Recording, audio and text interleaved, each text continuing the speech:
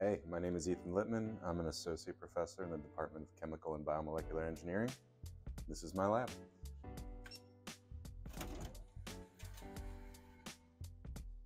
So in my lab, we're really focused on the role of the blood-brain barrier and neurovascular function in general in health and disease.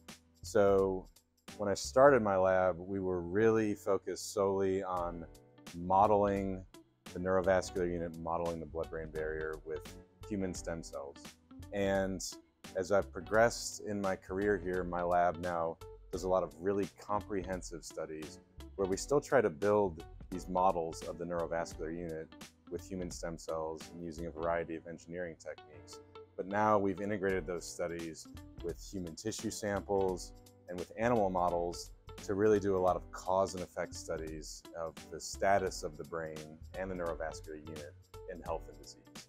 And along with that, we've also branched really heavily into therapeutic interventions. So we also develop nanocarriers that improve drug delivery to the brain, as well as hydrogels that we're using to not only deliver cells therapeutically, but also to reinvigorate the brain through growth of new blood vessels.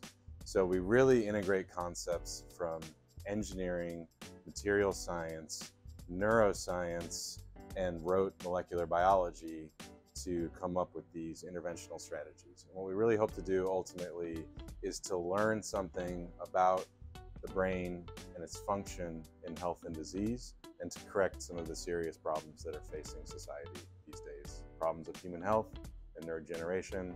So if you're interested in that, come check us out.